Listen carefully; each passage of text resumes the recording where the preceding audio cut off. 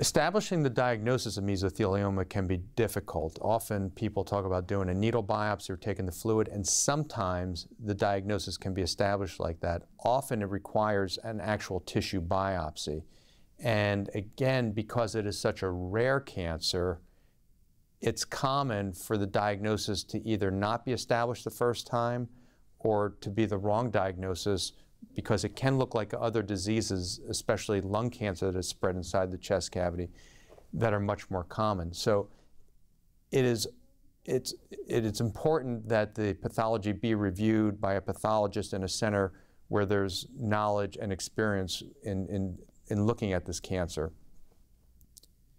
There are basically three subtypes of the cancer. Although mesothelioma is the cancer that starts in the lining of the chest cavity, it comes in three different varieties, basically. One is the so-called epithelial subtype, which is the most common.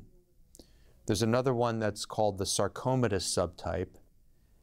And then there's one cleverly called mixed, which has elements of both. The epithelial subtype, which is the most common, is the one that is most amenable to surgical intervention. The other two subtypes, the ones that have the sarcomatous elements either pure or in combination, are mixed.